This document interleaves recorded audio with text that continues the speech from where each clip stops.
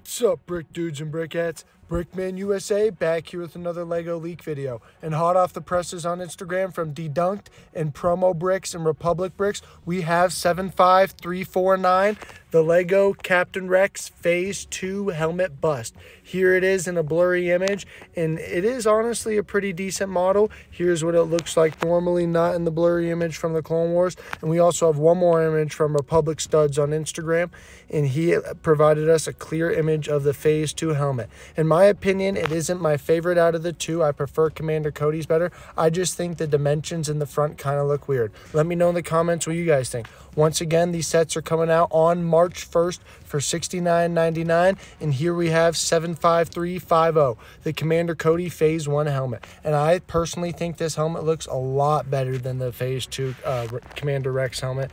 It just looks a lot better in my opinion. I think the Phase 1 helmet just captures that iconic helmet a lot better than the Phase 2 one did. Maybe Lego does it better next time, but right now I believe the Commander Cody one is better than the Captain Rex one. Let me know down in the comments, guys, which one you prefer better. And here's a little picture we have of all the set numbers and how much they're going to cost. Thank you guys for watching another Lego leak video. If you liked, make sure to drop a like and subscribe. A lot more Lego content coming soon. Thank you so much, Brickman.